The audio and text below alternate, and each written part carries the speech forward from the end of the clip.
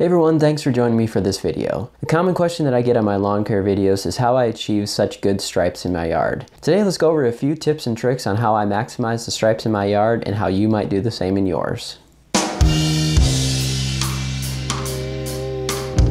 First and foremost, striping requires no special equipment or skills, although certain equipment can certainly make the stripes more defined. Striping is achieved by simply bending the grass in different directions so that it reflects light back to our eyes, making it look lighter or darker depending on the direction that we bend it. Some grass types will stripe better than others. I have cool season grass and this is especially nice for striping.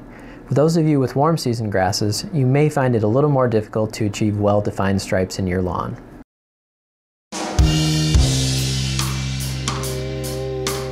The thicker your lawn, the better defined your stripes will be.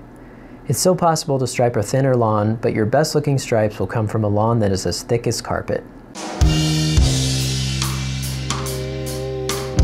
The higher that we cut the grass, the more we can bend the blades over and reflect light. I cut my grass around 2 3/4 inches in the spring and fall, and all the way up to 3.5 inches in the summer to help the yard deal with the heat.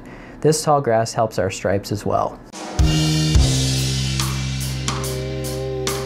It is a fact that some mowers will just stripe better than others, but you can also look at some equipment to add to your mower that can help you achieve better striping. Look for anything with a little bit of weight to it that you can pull behind your mower to lay those blades of grass down as you pass over them. Some mowers come with rollers behind the deck, or you could purchase a roller that attaches to the back of your mower. This is often called a striping kit. My mower has no striping kit of any kind and just makes its stripes from the flap behind the deck. Most likely if you have a push mower, yours has a flap like this too.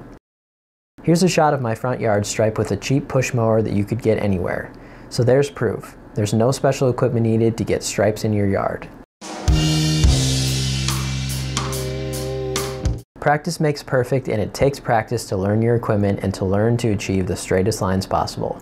Starting in the corner of your yard with the first stripe can help you make the straight first pass, and then you can continue the stripes from there. And one final tip that I've derived from personal experience is that I seem to get the best stripes when I double cut my lawn.